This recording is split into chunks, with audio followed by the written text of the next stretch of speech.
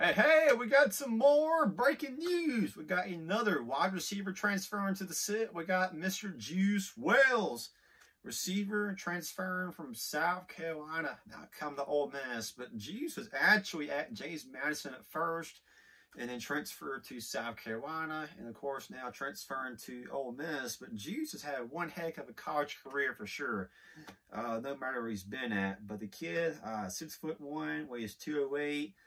I mean, you look at his stats, his whole entire college career, that dude has put up some monster numbers. Several catches, several hundreds and thousands of yards in his college career, a lot of touchdowns. Just overall, one heck of a career for Mr. Juice for sure. Now, this year, kind of a different story. For those who don't know, Juice was injured early in the season. And if you look at his stats from 2023 and you see he only had a couple catches and just, not many yards, just one touchdown, that's the reason why, because he got injured very early in the season. I believe it was the third game of the year versus Georgia, and I believe it was the first series the injury happened, so really just played 2 games this year. But in the past, the kid, several catches, several touchdowns, making big plays all the time. Just a freaking beast. I love doing comparisons to kind of give other Ole Miss fans an idea of what Ole Miss is getting. And you watch the highlights, you watch the film of Mr. Juice. I'm going to tell you who Juice reminds me of. The first guy I thought of was Elijah Moore. Elijah Moore is one of those guys, former Ole Miss receiver. Now, of course, being pretty good in the pros, but Elijah was one of those guys, not the tallest, not the biggest player on the field, but Elijah was one of those guys that's very dangerous in open space, very dangerous down the field, good making guys miss. I mean, you watch a film of Juice, that's what he kind of reminds you of. You see a bunch of similarities with him and Elijah. Yes, Juice is taller, he does way more.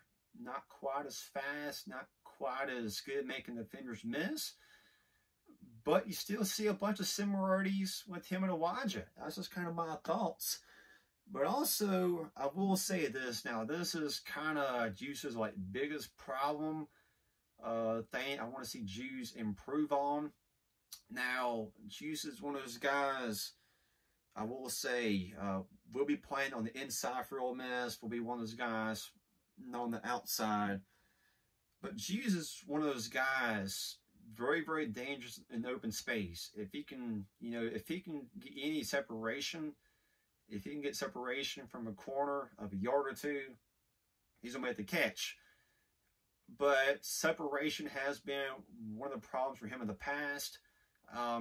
Juice is one of those guys, has had problems winning the 50-50 balls, sometimes not able to, just not able to make the catch. But, hey, give this guy any room, you better watch out. But, anyway, another huge time picker for Ole Miss. Whew, this Ole Miss receiver room.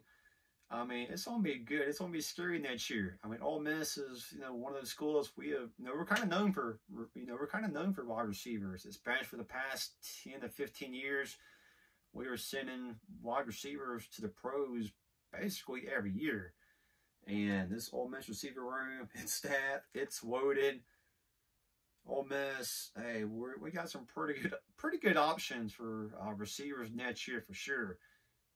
If Juice will be a starter, who knows? I will say this. Juice has a very, very good shot. He'll definitely compete. Of course, nothing's guaranteed, but I think Juice has a pretty good shot starting. If he's not starting, will definitely be in the rotation a lot for sure. But anyway, huge time pickup for the Rebels. That's all I got for the video. Whether he all thoughts and opinions as well too. But if you could please leave a like, comment, and subscribe if you haven't already, would be appreciated. See you guys in this video. Have a good one. Howdy tighty.